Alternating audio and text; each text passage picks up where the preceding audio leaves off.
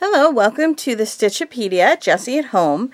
And in this Stitchopedia video, I am going to show you how to make a split double crochet or an inline double crochet or a center double crochet.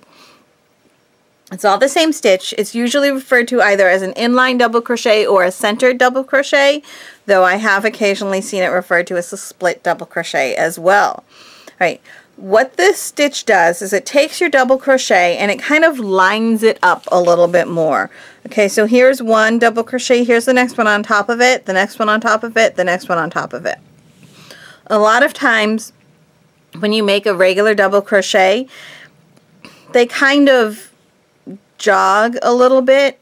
If you look at it from afar, you can kind of see it's almost a tiny little zigzag that goes in your double crochets, which bothers some people, especially when you work something like filet crochet, where you have those little kind of open window panes. You see it a lot in curtains and tablecloths and sometimes some spring or summer shawls, where there's those little open squares and some of them are filled in to then make a design.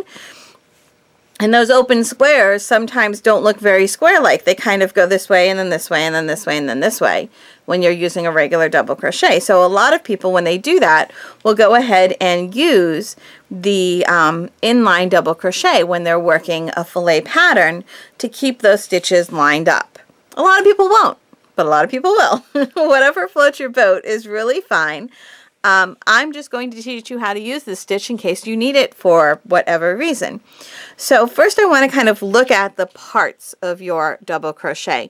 Normally when you're working a double crochet and you go into the next row, you're going to work underneath just these two stitches. These are your top two loops and you go right underneath the top two loops. Okay, that's what you normally do.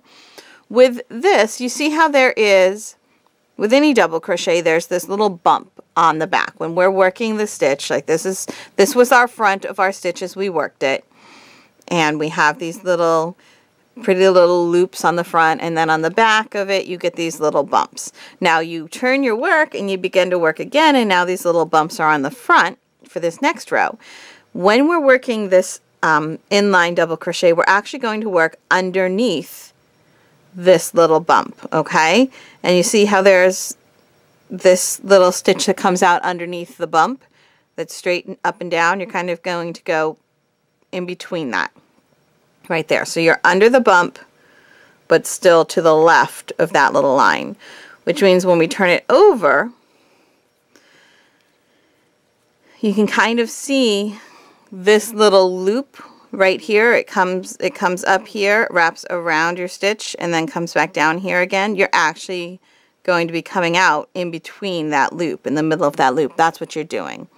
You're coming out in the middle of this loop. So if you were working in the round, you'd be going down into this loop. But we're working in rows, so we're coming out in the middle of this loop. And that's what's going to keep our double crochets lined up on top of each other. You can see already, I've done a few of them, and you can see how they come out from that loop, which lines everything up. Rather than having it being pulled to one side or the other of this top loop, it's all lined up because we caught that extra little piece of our stitch. So let me show you how that actually happens. I would like to tell you that I am using an eye crochet hook and I'm using Red Heart Super Saver yarn, but of course those things are not, you don't need to be using a worsted weight yarn and an eye hook. This is just a stitch, how to do a certain stitch, so you use whatever yarn and hook you happen to be using at the time. But for this tutorial, I am using Red Heart Super Saver and an eye crochet hook. Now, you're going to start your double crochet the same way you always do. You yarn over. And now, normally, you would just insert your hook under those two loops, okay? But, like I said before, we're actually going to also go underneath this little bar. So, we're going underneath that little bar. We are not catching this. We're not catching this. We're just going under this bar, which has us come out from the other side, just catching those three loops above our hook. So if you kind of spread things apart, you can see there's the bar that we caught plus the two top loops that we normally catch. So we just caught one extra little piece of yarn, that's all. If you have more than that on here, you've done something a little wonky, okay? Now you're just going to make your double crochet the same way you would have normally. You yarn over and pull through, so there's 3 loops on your hook. Yarn over, pull through 2 of them. There's 2 loops on your hook. Yarn over, pull through the last 2 when your double crochet is done. Let me show you a few more of those. You yarn over, you're going to go underneath this bar and the 2 top loops. And then you're going to complete your double crochet. Yarn over, underneath this bar and the 2 top loops without splitting your actual yarn. And complete your double crochet. Yarn over, underneath this bar and the 2 loops. Complete your double crochet, yarn over, under this bar and the 2 loops. Complete your double crochet.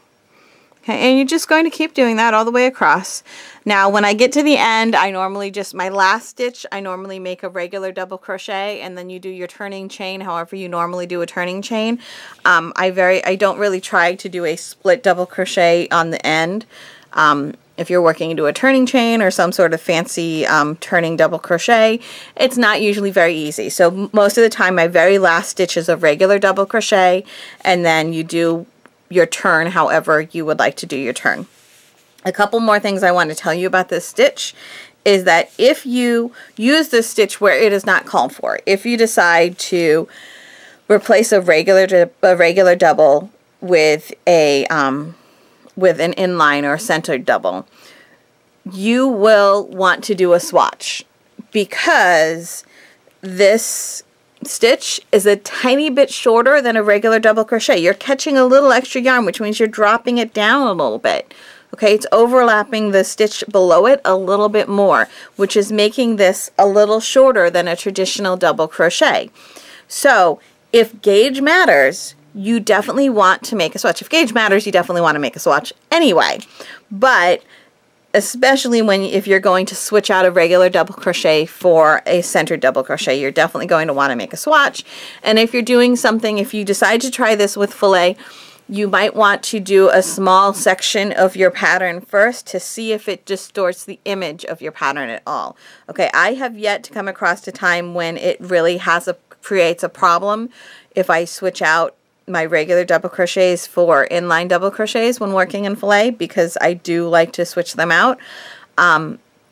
It hasn't ever distorted an image badly for me, but that doesn't mean that it won't happen. So, you know, a little disclaimer, it is possible because these stitches are a tiny bit shorter than a regular double crochet. Right? So there you have your centered or inline double crochet. I hope you have found this video helpful. Thank you for watching.